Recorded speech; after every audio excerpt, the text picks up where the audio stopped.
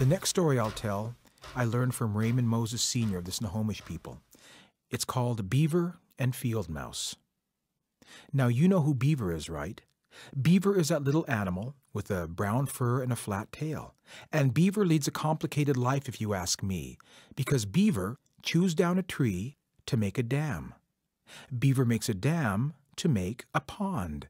And Beaver makes a pond to build his house in. And that is a lot of work, to chew down a tree, to make a dam, to make a pond, to make your house. And that is Beaver. And Field Mouse is that little mouse that lives in the grass. Well, this is their story.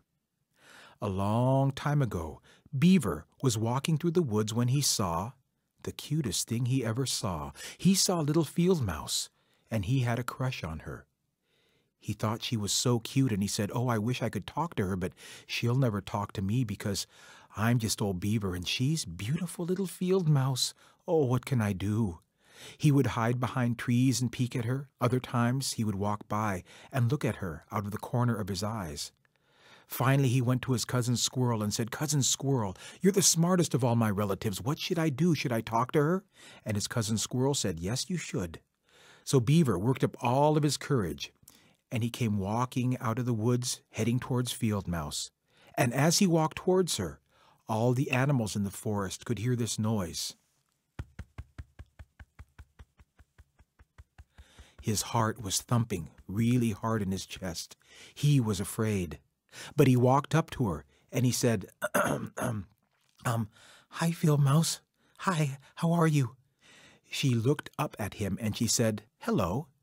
He said, "Oh, good, she talked to me. What'll I do now? Oh, I know." He slicked back his hair, and he stuttered a few times, and then he blurted out, "Field Mouse, will you marry me?"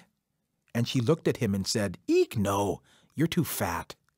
Beaver started to cry, and he walked away crying. "Oh, why did I talk to her? She doesn't like me. She says I'm too fat. Oh, what can I do?" He wandered the woods for days and days thinking about his problem. He thought, "I know, I can go on a diet." No, I don't want to do that. Then he thought some more, and Beaver knew that cedar tree would help him. Cedar tree, the native people call long life maker because it gives you everything that you need. Cedar tree gives people the inner bark to make their clothes. It gives them wood so that they can make their house. It gives them the log to carve out their canoes. It gives them the bark and the roots to weave their baskets. It even gives them the soft inner bark to make baby diapers. Well, Beaver knew that cedar tree would help him, so he went up to cedar tree and he pulled off a big strip of bark. And then he tore that strip into smaller strips. And then he took those little strips and he started to weave them very carefully. He wove them together until he had a big belt. He wrapped that belt around him like a girdle, and he pulled it really tight, and then he said, "Yes, this works. Now I don't look so fat. Let's see what she says now." And he came walking out of the woods again, heading towards Field Mouse, and she thought he looked a lot cuter now. And when he got up to her, he bent down to ask her the question. And you know what happened? The belt broke. It snapped.